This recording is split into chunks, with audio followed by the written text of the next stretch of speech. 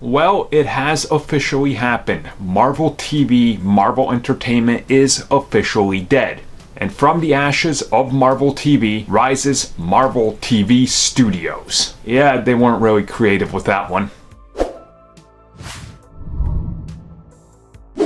Okay, so most of you know the story by now. Marvel Studios and Marvel TV, the Marvel Entertainment division, were two separate things run by different people, owned by Marvel Disney. Now, there was some disconnect years ago, and now everything is under one roof with Kevin Feige. Thus, the closing of Marvel TV. So the shows that were previously under that banner that used the old Marvel entrance logo are officially all more or less done. The new wave will be handled and have a brand new banner that is Marvel TV Studios. Now, of course, this is a take on Marvel Studios, but Marvel Studios is still gonna be synonymous with the films, while Marvel TV Studios is the TV side of things, handling the upcoming Disney Plus shows and other shows that are gonna be overseen by Kevin Feige, which is all of them. So the difference really here is that Kevin Feige now has control of everything, and we can more or less suspect that there's going to be a brand new intro when we get the first wave of Marvel TV Studio shows. Now, if the logo is going to be, the Marvel Studios logo and then they add TV in there or something, it'll probably be something close, and it really wouldn't surprise me if they add their own little layer into it, kind of like how The Mandalorian has that unique intro with the different faces and lights and everything, and then it says Star Wars. I'm expecting something like that'll happen,